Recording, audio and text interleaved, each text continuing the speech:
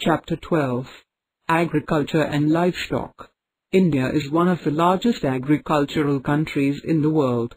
Agriculture is the most important occupation of the people. More than 70% of India's population is connected to agriculture. India has a favorable climate for growing crops. Nature has gifted our country with rich fertile soil, enough water for irrigation and suitable climate, which help in growing crops almost throughout the year. Types of crops. There are two major crops grown in India: food crops, cash crops. Food crops. The major food crops are rice, wheat, millets, pulses and maize. These crops are mainly used as the staple diet of the people. Cash crops. Farmers grow some crops only for sale in the market.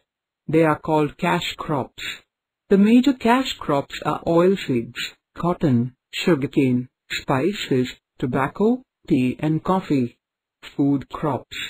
Wheat. Wheat is the main food crop of North India. Wheat grows in places with a cool and moist climate.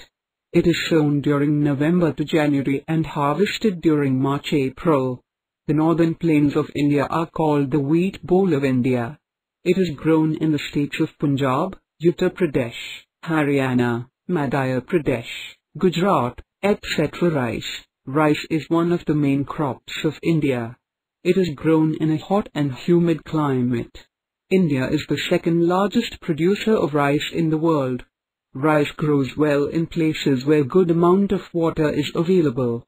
The main rice-producing areas are West Bengal, Bihar, Odisha, Assam, Kerala, Andhra Pradesh, Punjab, Haryana and Tamil Nadu. Pulses. Pulses are rich in proteins. They are also used as fodder for cattle. Hence, they are grown on a large scale. Bengal gram, green gram, black gram are some of the pulses. Millets. Millets are known as dry crops. They are grown in areas of Rajasthan, Bihar, Karnataka and Gujarat where low rainfall is received. Jawar, bajra and ragi are millets. Cash crops. Cotton. Cotton is a fiber crop used for making cloth. India is the leading producer of cotton. The black soil is most suitable for growth of cotton.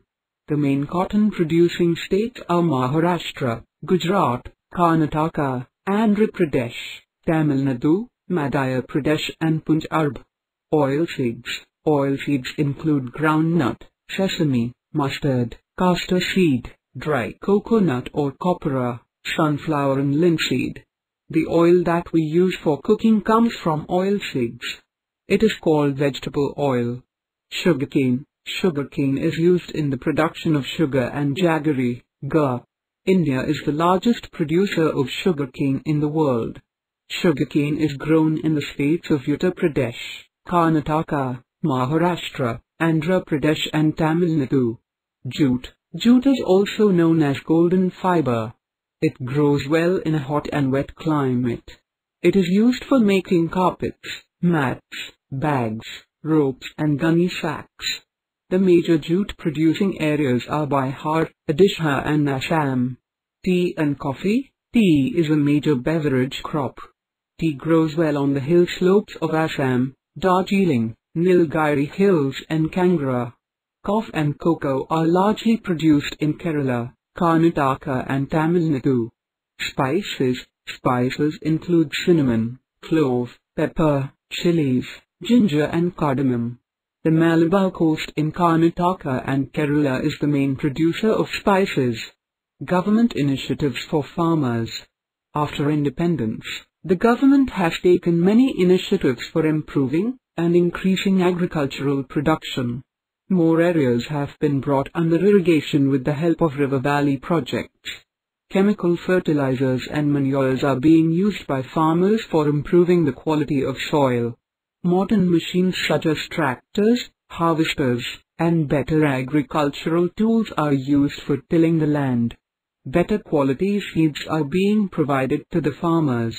All these measures have helped in increasing agricultural production. Livestock rearing. Livestock refers to domestic animals that are used for food, fiber and labor. Livestock rearing is an important part of agriculture. Milk animals such as cow, buffalo and goat provide us milk. Milk products such as curd, cheese and butter are important parts of our food. Oxen and bulls help in plowing the fields and pulling the carts. Donkeys, camels, horses, wags and mules act as beasts of burden. Sheep provide wool-on meat. Rearing of chicken, hens and ducks for their meat and eggs is called poultry farming. In our villages, farmers occupy themselves in both agriculture and animal rearing simultaneously. This type of occupation is known as mixed farming. Green Revolution. There have been many changes in the methods of agriculture in our country. High-yielding varieties of seeds are being used. There has also been an increase in the use of fertilizers and irrigation. Large areas of land have been brought under cultivation. Farmers have been provided with better facilities like loans, better seeds, fertilizers and modern machinery which have helped in increasing the production of crops. All this has made India self-sufficient in the production of food grains. This is known as the Green Revolution of India.